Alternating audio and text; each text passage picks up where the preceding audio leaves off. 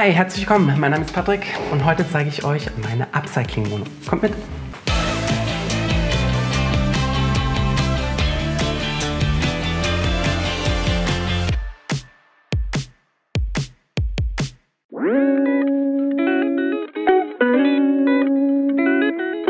Mein ganzes Wohnzimmer habe ich eigentlich alles selber gemacht.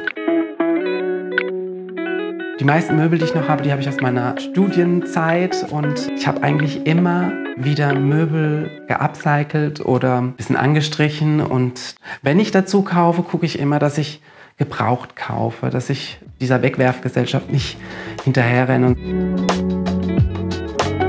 Hier zeige ich euch schon mal meinen Couchtisch, und zwar habe ich den Secondhand bekommen und komplett neu gestaltet. Das ist der Originaltisch. Aber darum, das sind alte Vorhangstangen, die ich drumherum gemacht habe und angemalt habe. Eines meiner Lieblingsstücke auch ist meine TV-Kommode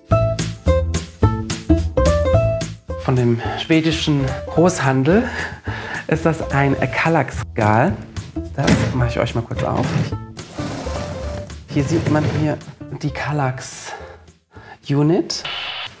Und da drauf habe ich 2 MDF-Platten getan.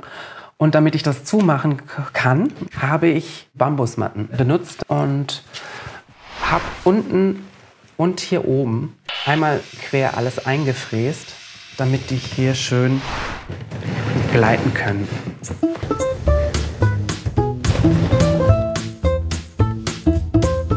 Ich bin Flugbegleiter und reise sehr viel und bin eigentlich auch ständig unterwegs. Fremde Hotels, da gucke ich immer sehr viel ab und dann sehe ich was vom Design her, was mir gefällt, und versuche immer alles nachzumachen. Was ich auch noch gerne upcycle, sind alte Gemälde.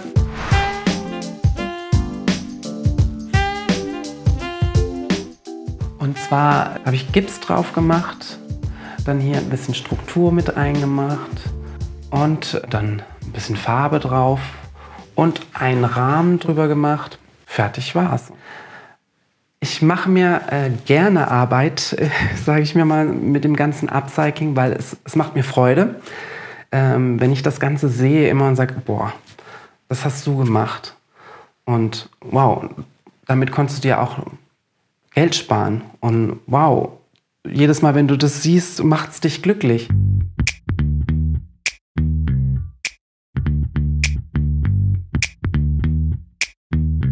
So, jetzt zeige ich euch meinen Esszimmerbereich.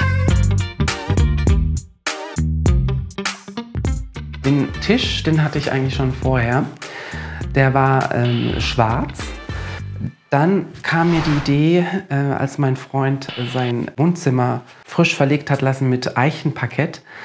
Das Restholz von dem Parkett habe ich hier auf den Tisch gemacht. Also was mir gut am Upcycling gefällt, es ist ja endlos. Man kann ja immer wieder alles neu gestalten, wenn es einem nicht mehr gefällt, ohne es gleich wegzuwerfen. Kann man dann einfach jedem Möbelstück oder egal was seine zweite Chance geben. Ja, dann hier das Buffet. Und zwar da bin ich bis in die Pfalz gefahren. Das gute Stück habe ich auf eBay Kleinanzeigen gefunden für 0 €. Ich wollte eigentlich das Holz behalten, aber es war leider alles kaputt. Dann habe ich mir gedacht, okay, dann muss ich etwas anderes machen, dann muss ich es anstreichen, und damit es so ein bisschen moderner wird, habe ich dann hinterher Holzlatten drauf getackert. Einmal hier horizontal, dann einmal vertikal, dass es ein bisschen interessanter wirkt. Ich glaube, das hatte ich in 2 Wochen fertig. So, und jetzt zeige ich euch noch meinen Balkon.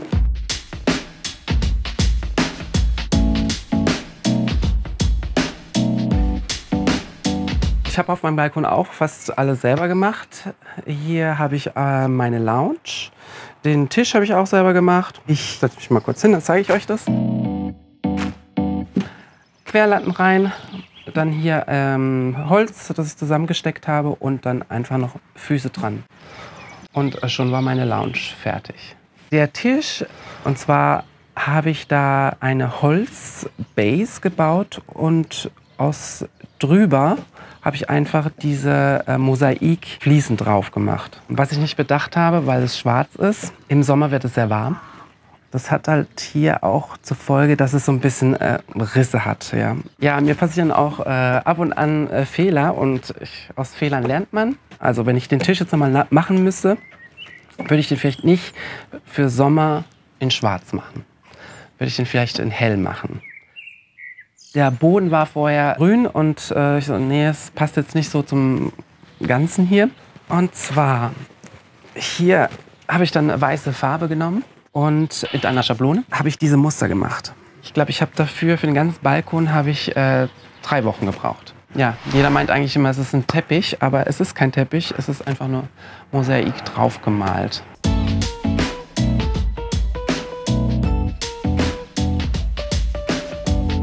Das ist so meine Ruheoase. Und gerade im Sommer ist das hier auf dem Balkon mein zweites Wohnzimmer. So, jetzt kommen wir mit in den Flur, da zeige ich euch auch noch 2, 3 Sachen. Das ist ein Kallax. Da ist einfach eine Holzplatte drauf. Hier habe ich dann 4 Türen dran gemacht. Einmal mit Wiener Geflecht und fertig. Ein Erbstück, das ist eine Kommode von meiner Oma. Die konnte ich irgendwie nicht upcyclen, weil ich die schon immer so gekannt habe. Es war dunkler Marmor drauf und so ein braunes Marmor. Da habe ich einfach nur Klebefolie genommen und so ein weißes Marmoroptik beklebt.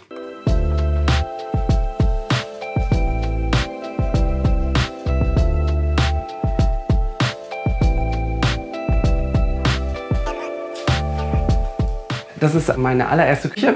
Die hatte ich in meiner allerersten Wohnung und da dachte ich mir, ja gut, ich brauche jetzt nicht eine neue kaufen. Ich versuche, das hier einzubauen und das hat auch ganz gut funktioniert. Das war erst eine braune Küche. Die Fronten, die habe ich nicht gestrichen, die habe ich foliert. Und die Wohnung hatte zuvor einen Fliesenspiegel, da habe ich Beton drauf gemacht. Dann schmiert man drauf, macht man so 3 Schichten und dann schleift man es und dann kommt hinterher eine Versiegelung drauf und da kann Wasser drauf, das kann man sauber machen. Ja, und hier, kleine Besonderheit, die durchreiche, die habe ich aber nicht selber gemacht, die war schon drin. Ja, und mit diesem Schrank hat alles angefangen. Das habe ich, als ich die Küche renoviert habe, gebaut. Das war so die Skizze damals. Also ich bin mit dem Ergebnis für mein allererstes selbstgemachtes Möbelstück bin ich sehr zufrieden. Es hält. Ja, das hat mir auch die Lust gegeben, mehr auszuprobieren.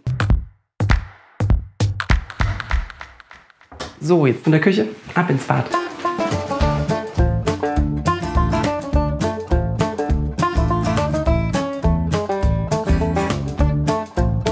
Das Bad haben wir komplett renoviert, mein Freund und ich. Es war ein 90er-Jahre-Bad und war alles sehr eng. Und um das zu entzerren, haben wir hier den Waschtisch hingemacht und haben die Toilette rüber versetzt. Und dann haben wir hier noch eine begehbare Dusche gemacht. Diese Fliesen, die sind zwar sehr schön in Fischgrätenoptik. Ich habe gesagt, ach, das schaffe ich in 2 Tagen. Dem war nicht so. Ich glaube, ich habe 1,5 Wochen gebraucht. Man muss ja immer beachten, dass bei Fischgräte das immer in einer Linie hier runter geht. Und das hat am Anfang überhaupt nicht geklappt. Ich bin fast verzweifelt, aber mit dem Ergebnis bin ich super zufrieden. Ja, hier sind wir in meinem Schlafzimmer. Das war mein letztes Projekt.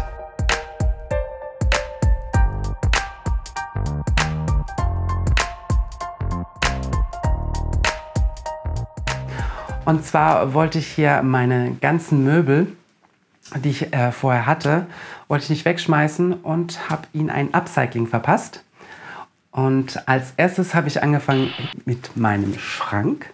Da habe ich hier Bambusmatten benutzt. Die habe ich hier drauf gemacht. Da habe ich die lasiert, dass es so ein bisschen dunkler wird, so ein bisschen eichentonmäßig. Und habe hier auch nochmal die Fronten gestrichen.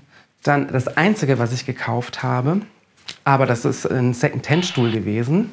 Dann habe ich mir den Stuhl einfach geschnappt, habe ihn neu gepolstert, habe ihn aber so ein bisschen auf die Seite geschnitten, dass es hier so ein bisschen breit wirkt, wie so ein Herz. Und dann mit Bouclé-Stoff bezogen. Ist eigentlich ganz bequem geworden. Es ist ein Hobby für mich geworden, ja. War es eigentlich immer schon. Sachen neu gestalten oder zu dekorieren oder Räume neu gestalten, Makeover zu machen. Zu zeigen, dass man muss es nicht wegwerfen und wenn man ein schönes Design haben möchte, kann man es sich auch selber machen.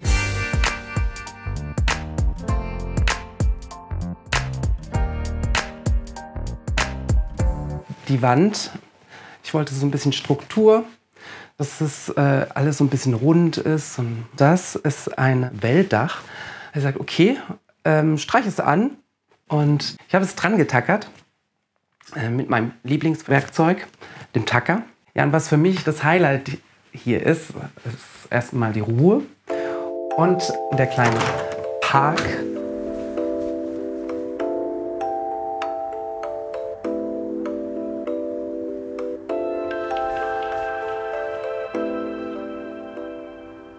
Hier sind wir in meinem nächsten Projekt, in meinem Büro, Schrägstrich Gästezimmer. Das wird jetzt bald neu gestaltet.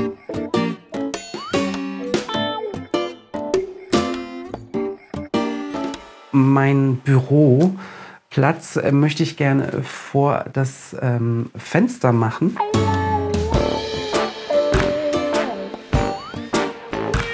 Das wäre dann das 3. Mal, dass ich hier diesen Raum neu gemacht habe. Also es ist immer so ein Zyklus. Und ja, wenn ich dann mal wieder eine neue Idee habe, dann mache ich wieder was Neues.